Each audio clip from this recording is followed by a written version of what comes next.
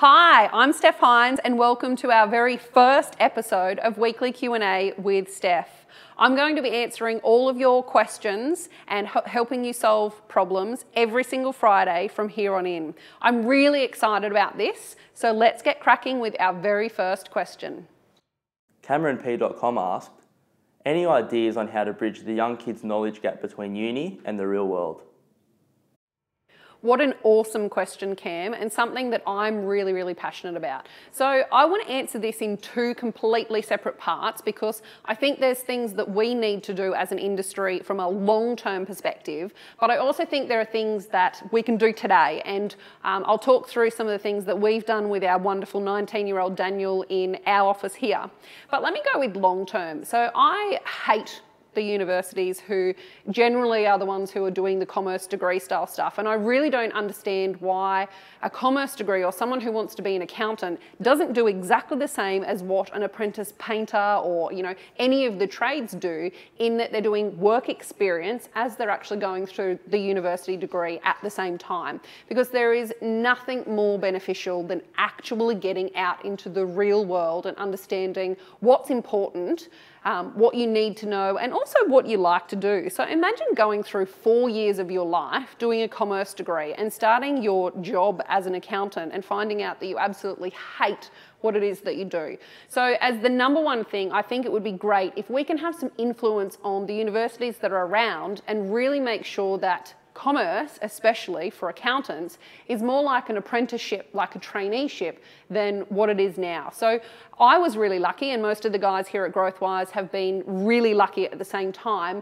that we all worked full time and went to uni at night. And that's the real benefit of living in Newcastle. So the uni here is great in that it offers everything that you need to do, lectures from 5 till 7, shoots from 7 till 9.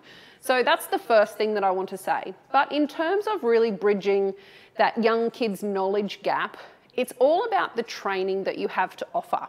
And the thing that I found that works really well is training from the beginning, so the ground up. If you're having someone who you want to be a small business accountant, so you want to understand what's going on in the small business world, how things operate, the issues and problems that small business owners have, you have to let them walk in the shoes of that small business owner. So one of the best things we've done here at Growthwise is Daniel, who's our 19-year-old just turned trainee, second year at uni this year.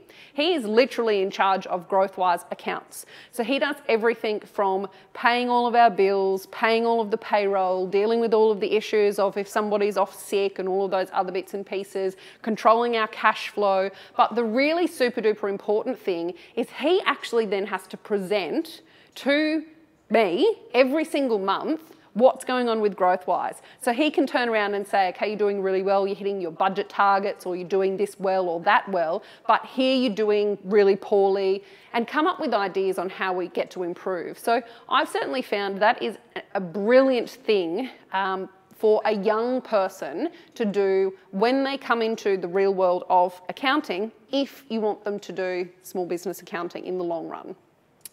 In terms of bridging the knowledge gap, because I know even from a technical perspective, the kids aren't coming out with the technical expertise that they need to be able to jump straight in and do that job. It all comes down to your training package and your training platform. And we've got to understand that young kids most of the time haven't had experience in big business. They may have worked at Macca's or they may have worked at Subway or something along those lines, but this is not their first job, and it's their first professional real world job at the same time.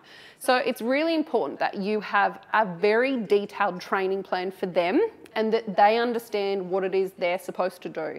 So we bridge our training plans into two completely separate things. So understanding the skills to be a people person, to have a conversation, and to understand human behaviours, as well as that technical knowledge. And unless you have those two things, you're either going to come out with great technical people who can't have a conversation with someone, or you're going to come out with people who can have a conversation but have no technical skills. And that's why those two things melded together is really important. The other thing is, I suggest giving young kids, we're talking about 25-year-olds and under here, access to clients, because If you're just pigeonholing them to do a certain thing, it's going to be really difficult for them to understand the big picture. So take your 19 or 20-year-old or 18-year-old into your next appointment and get them to really understand what it's like from the client's perspective versus the just sit behind a desk perspective as well, and keep them being able to do that. So you may not want to assign them your actual business to run through and do all the bookkeeping, cash flow and presenting for. You may choose to do that from a client. So pick one of your exciting clients. So there you go, Cam. That is my suggestion for bridging the young kids' knowledge gap. Let's get into that industry and really make this more of a traineeship, and let's maybe share some of our training plans that we've got. Michael MC Carter asked, what are your tips for attracting young people as candidates to your firm rather than human calculators? What an awesome question, MC. Tips for attracting people, and especially young people, rather than the human calculator. I absolutely love that phrase. This is something I'm really passionate about because I believe an accountant's job is to be able to tell a client a story of how they're going and what they need to do to improve. And if you've got human calculators, as you've said, MC, there's no chance in the world that you're actually going to be able to put that person in front of a client and have them succeed. My number one tip for this is your business or your firm has to have a personality. If you do not have a personality as your firm, you can just forget about attracting young people because they're not going to want to come and work for you. So the first and only thing you need to do is get your firm a personality. Get it out there, get it on display, make sure everyone knows who you are and what you're doing. Now, for most of us, I know a few people are recruiting from, all over Australia for a remote workforce, but for most of us, we still have people in our actual offices. So it's really easy for us to get our personalities out there because all we need to do is get them into the actual community. But you need to decide what your personality is. So if your business, if what you're trying to create is a really outward there, young, dynamic, different thinking style of business, then that's the personality that you need to have as your business, not just as you. If you don't have that, if you're a really structured, tax-focused firm who wants to be dealing with, all these really difficult tax style stuff, you're going to have a very different personality than someone who's trying to attract the startup tech world or someone who's trying to attract the retirees, as an example. So when your business has this personality, it has to have that personality to attract the type of clients that you want, and in turn, it's super simple to attract the ideal person or the ideal candidate as opposed to a human calculator. So attracting them and having a personality is easy, but you have to back that up with what happens internally.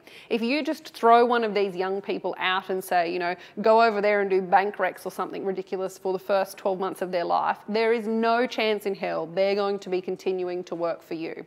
So having a non-human calculator and having a people person means you need to have everything internally as well as externally to be able to have that person engaged in what it is that they're doing. So you need to make sure that there's a path for them to have access to throw out ideas, to tell you their frustrations, to tell you what they think you should do. Because one of the great things about young people is they do have some tremendous ideas because they haven't been in the industry for so long that this is how it's been done, therefore this is what we need to do. So my number one tip for attracting a young people person as opposed to a human calculator, make sure your business has a personality. Get it out there to absolutely everyone that you possibly can. Make sure everyone in your community understands what your business is about, who it is that you would like to attract as an employee, but most importantly, make sure your internal systems also portray the exact same thing.